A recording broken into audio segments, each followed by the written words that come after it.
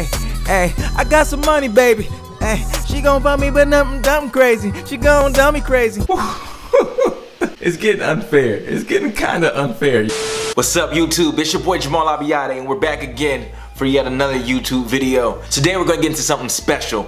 I'm gonna show you guys how to flip an old 80s, 90s R&B sample and make it into a modern day trap banger. Yes, a banger. Just like everything you hear on the radio. The crazy part about this video is that I actually did this video before. That was a year ago. LADI had some upgrades. I'm a year better. That was actually my first YouTube video ever put it on here. So this is the new and approved way how to flip an R&B sample. Before we get into this video, make sure you go check out my latest single, LADI DADI. Yes, LADI DADI. It's a workout themed video. It's fire. Run those views up, comment on it, let me know what you think about it, alright? I'm giving you guys this game for free because I'm just like you and I've been in your position and we all want to create something dope. So all I need ask for you guys to go check out some of my music, alright? That's all I need from you guys. But look, you guys, enough of all that. Let's get into this video. Alright, you guys, so let's get into it. First thing you want to do is pick the right sample. So the song I'm choosing for this is, I got it off of YouTube. It's called Something in My Heart by Michelle. If you don't know how to find samples or download samples, I have a video to teach you guys that. It's somewhere up here, boom, check that video out. So I already downloaded the sample, so all I have to do is go to my downloads, boom, Something in My Heart right there, drag the MP3 into there, boom, and get started. So the first thing you want to do when you have a perfect sample, you have to figure out what part you want to sample. So listen to it all the way through, figure out what part you want to sample. I'm not gonna be able to listen to this all the way through like that because I don't want to get copyright strikes on my channel, so I can't do that. But that's what you want to do. After you find the parts you want to sample, you want to make it into a perfect loop. In order to put it in a perfect loop, you want to use this flex time, all right? Flex times allows you to manipulate an audio clip to make it as long as you want, as short as you want, and that will allow us to make it into a perfect loop. What is a loop? You can't tell where it ends and it starts. That's the perfect loop, you know? So you want to make something like that out of this. So first you want to do is put it on flex time. Flex time is right here. Flex time is this little DADI button right here. You want to click it to activate it. Boom, you clicked it. It says monophonic right here. You see this other DADI button? You want to click it again to activate flex time on this track. So all you did right here is activate flex time in Logic, but now you want to activate flex time on this track. Boom. It says analyzing transients. Boom. All right, now most likely it's automatically on slicing. It says slicing auto. Most likely that's the case, but if it's not the case, you want to go to go down and make sure it's on slicing. Most likely that's automatically the case, but if it's not, make sure you change it. If it's on polyphonic, whatever, monophonic, make sure it's on flex time slicing. If you look at these, you see the transients right here, these little white lines, these white dashes, right, all right here. To oversimplify this, what transients are is what Logic thinks is the perfect place to cut in the song. These are the perfect place to start or finish or end a cut in the song, all right? You have the transients. What we want to do is put a marker like this, boom, right there. You see how I put that little marker? We want to put a marker where we want to start the loop and end the loop, and basically just loop that in a circle. So we're going to put a marker where we want to start the loop and end the loop, all right? So transients allow us to see what's the best place to start and finish. Logic cuts it out for us. Then we want to put our flex markers, which is this. We want to put that flex marker at the start and the end of our loop so we can loop it. All right, so now I have to find the start of the loop I want to do. I listened to the song already, so I know where I want to start it at. I know I want to start it right here. You can hear where it starts at. Boom. You can tell that's the first note. I want to start it right there, so I put a flex marker right there. Boom, boom. So that's all you got to do. Dun, dun, dun, dun. So, and I want to stop it right there. That's the end of the loop. I have my first flex marker right here and my second flex marker right there, right? What I want to do is control click, slice at flex markers, not slice at transient. Why don't we want to slice at transients? Because all these white lines are transients. So if we press slice at transients, it cuts up every single transient. You don't want that. We don't want that. So Command Z to undo that. Boom. We have two flex markers again. I'll show you one time. 1, 2. We want to command click, slice at flex markers. Boom, that cut out a part for us. Look at that, perfect. So usually when you're making these kind of beats, you want to cut out at least two parts because you don't want to loop the same thing over and over again. So you want to cut out at least two parts. So what I'm going to do is drag this and put it below here and put a mute, and we're going to come back to that. I'm going to cut out another part of the song so I can have verse, hook, all that kind of stuff. And just to be very, very clear, all you have to do to activate a flex marker is click the one of these white lines, the transient line. That's all you have to do. All you have to do is click it. Boom. That's it. And if you want to get rid of it because you set too many or you just hit the wrong area, press that little X button. Boom. So you guys just saw how you could use the flex markers to cut something out. I'm gonna cut a couple more parts and we're gonna come back to it. So here we go.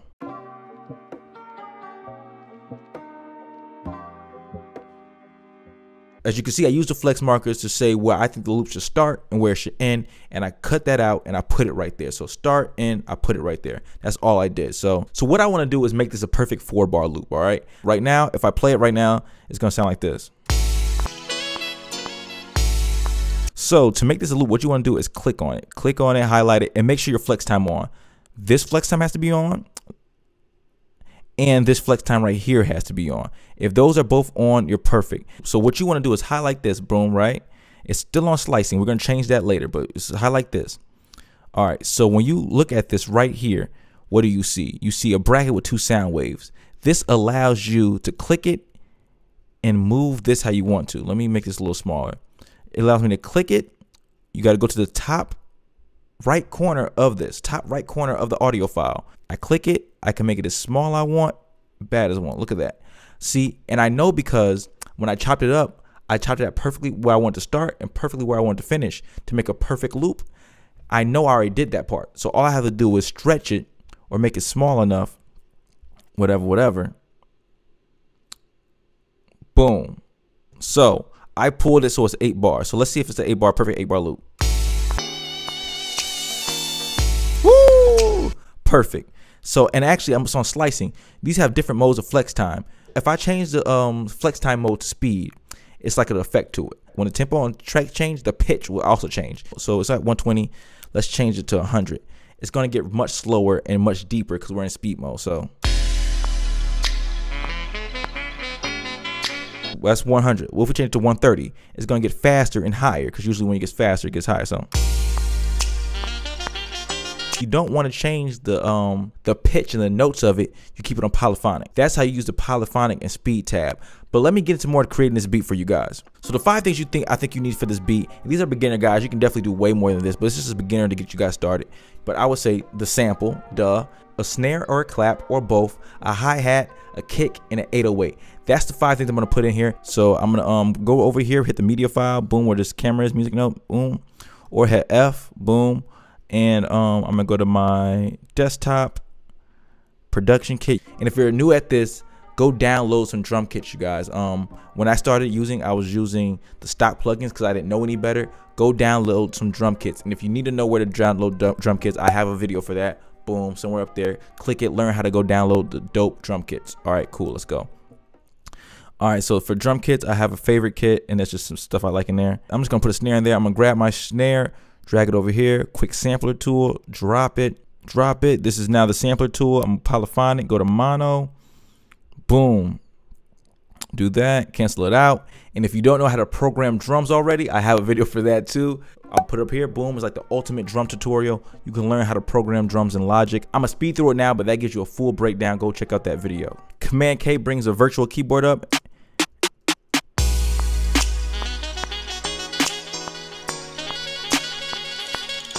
All right, perfect. I'm gonna double click it. Command A, that highlights all the notes. I'm gonna quantize it because I think something's off beat. I'm gonna add a clap as well. I find a clap I like, I'm gonna drag it again, quick sampler. Make sure it's on one shot, boom. Make sure it's polyphonic, mono. So I got that snare and the clap, it sounds good. Woo! Woo! Hey! Let's get a hi-hat in there, man. Let's get some hats in there. Drag a hat in there. Go right here, control, create a pattern region. Boom, I'm just gonna punch in my hi-hats. It's 1/16. I know that's gonna be too fast, so let me see. So I'm gonna do the 1/8 to slow it down. And before I do that too, I'm gonna go to 16 steps. I'm gonna make it 32 steps because I want more changes and patterns. I'm gonna close this window so I can see the whole thing. And I'm gonna put some spaces because spaces equal bounce, you guys. Just let you know, spaces equal bounce. I think that's something simple. Yeah, let's copy and paste that. All right, so I got the hi-hats down. That's a simple hi-hat. I'm gonna click it. I'm gonna do control, click right here, boom. Convert to MIDI region, boom, right here. Click it, convert to MIDI region. And now it's MIDI just like the rest of it. And again, go to my ultimate drum tutorial or my hi-hat tutorials to really know how to do these drums, okay? I have some more sample parts over here. Let me see which other sample parts I have to make come after this first sample, you know? And this is why you do different parts, you guys, because I have another part I chopped up. I'm just gonna put these instruments over here. Maybe that'd be my beginning. Hey, yeah. I'm gonna put a little reverb on this, make it a little more airy.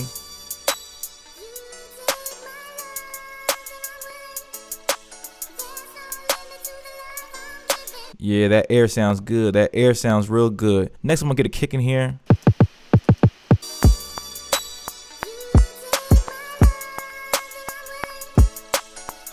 Okay, I like that, man. Let's get some percussions in there, man. Let's try a simple whoop block and see how that sounds for a perk.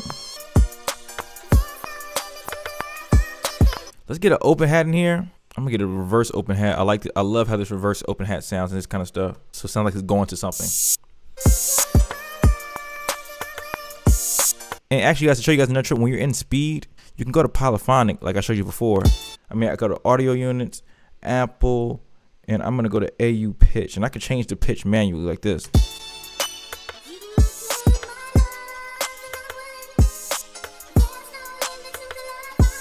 So great, guy, we got the basic of what we need. The great part about this is I cut out other parts. I cut out other parts for a reason. So I'm gonna go back to this other stuff I cut out, and I cut out like,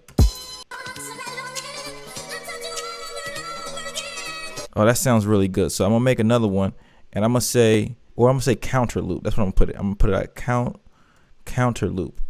All right. So I'm gonna put this down here again. That's my another loop I cut out. It doesn't work for everything, but when you develop an ear for it, you develop an ear for it. So right here, hit the brackets. Make sure you do one of the brackets not down here. You want to do the brackets and bring it over. Boom.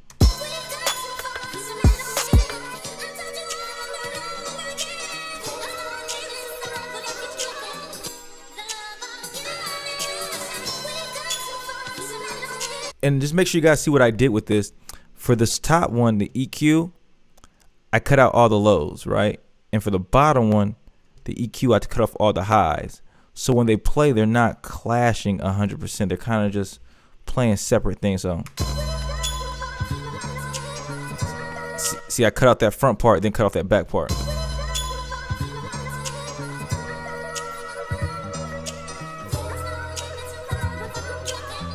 So these would probably be the chorus. So I have another one, so I'm gonna put Command V, and I'm gonna stretch it, and this is how that other one sounds. So it goes, it's gonna go to this counter loop to this counter loop. There's two separate counter loops, and I'll put them on two different strips so you guys can see that these are all different samples. This is close to the same sample. This is a different sample. This is a third sample. So I cut so many things so I can use them and flip them how I want to. So.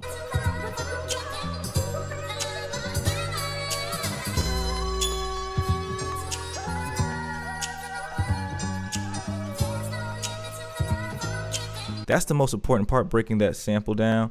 And it's really the EQ. You have to use these EQs to make them work. So I'm gonna do one more layer, drag it, boom, so it's perfect. And the last thing it needs is an 808, man. Where's that 808 I had? I need an 808 that's gonna crash through this, man. This is...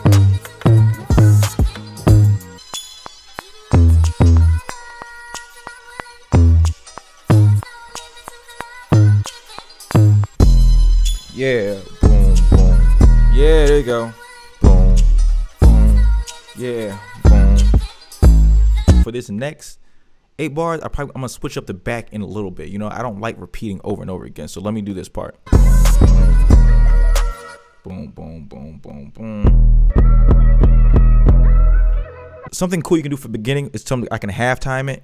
So what I have to do is, you see this bottom part? When you're in flex time, this mode does this, right? But what I can do is right here, you see right up here, it has the bracket and 2 sound waves. Down here, just the bracket. I can pull the bracket in like this, boom. I can pull this out like this, stretch it, and this makes it halftime and this makes it slower. So.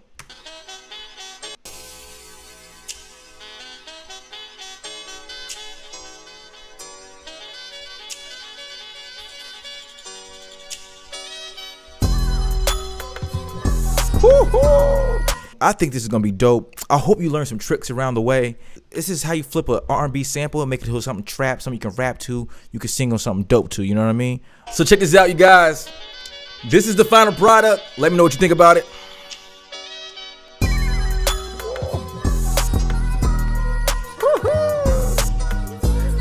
Woo! Come on, hey, hey, hey, hey. I got some money, baby. Hey, she gon' fuck me, but nothing crazy. She gon' dumb me crazy. Woo! Woo!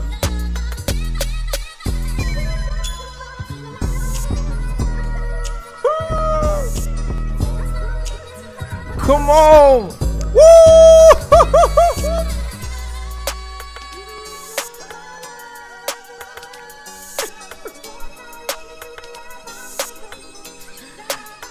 Bring it back, baby!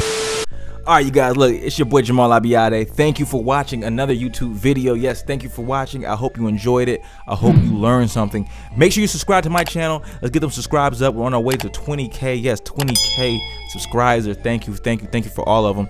We're celebrating a year. Yes, a year. I've been on YouTube for a year today. So thank you for subscribing. Thank you for watching. Thank you for my new subscribers. Thank you for my old one.